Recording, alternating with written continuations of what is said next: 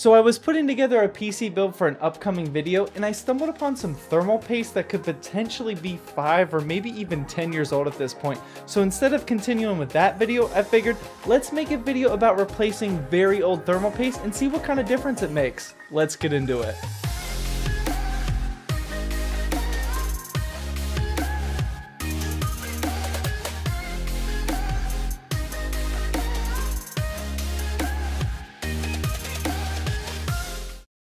Hey, welcome to Zach's Tech Turf. Today we're going to be replacing some super old thermal paste. I honestly have no idea how old it is, but if you want to see more videos like this, or benchmarking videos, or PC building videos, then hit that subscribe button down below and also that notification bell. That way you never miss an episode. But yeah, let's replace some super old thermal paste. Our testing platform today is a pretty old CPU at this point. It's an Intel Q9600 from 2008, which is a quad-core 2.66 GHz processor. I actually picked up this CPU, motherboard, RAM, and CPU cooler combo used off some random guy on Craigslist for 40 bucks over a year ago. I kind of have a feeling that the thermal paste is probably when the guy originally built it, like in 2008 or 2009, but I really have no idea. It just looks super old. Before replacing the thermal paste, I was getting an average temperature reading of 42 degrees Celsius, which honestly doesn't seem that high, especially for a cheapo CPU air cooler that we got on there. I then fired up Cinebench, and after getting an average score of 270 CB, the temperature stayed mostly at around 64 to 65 degrees, and the max temperature that it read was 66. Keep in mind that this test really only stresses the CPU for a couple minutes, which is why I added IDA64 to our testing mix. For this testing, I checked stress CPU and FPU, which will overvolt the CPU a little and get the temperature up there a good bit, and I let it run for 10 minutes. The CPU reached a max temperature here of 70 degrees, once again, not that high. After all our testing, I quickly shut down the PC, removed the CPU cooler, and here you can see how bad the old thermal paste looks. It was applied somewhat evenly, but it's definitely showing its age. It's probably been there for a few years by now. I then started to wipe away all that gunk with my alcohol pads. I tried to get this process done as fast as I possibly could, that way the ambient temperature in the room here stayed the same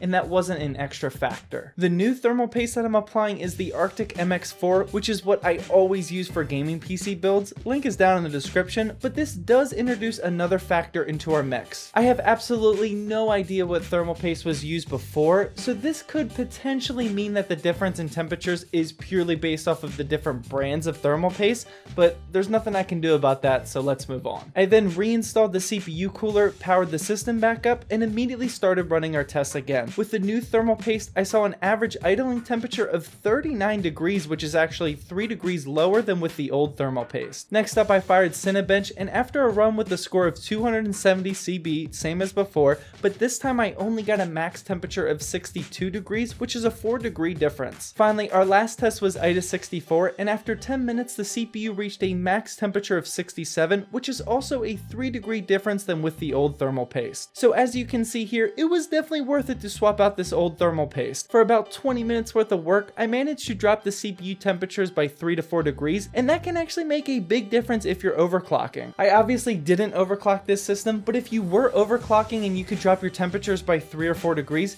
that could potentially mean a little bit more headroom so that you could overclock your CPU maybe 100 more megahertz, and that's more performance. Well, that wraps up my review of some thermal paste replacement. Be sure to let me know down in the comment section if you want to see more tutorial style videos like this. I've been getting a little sick of benchmarking videos, so this was a nice change of pace. Well, hope you guys enjoyed this video. Please drop a like down below to help support my channel. Also down there is a link to zachstechturf.com so you can really support the channel and buy baller t-shirts like this. And as always, thank you for watching, and please subscribe for more Zach's Tech Turf videos.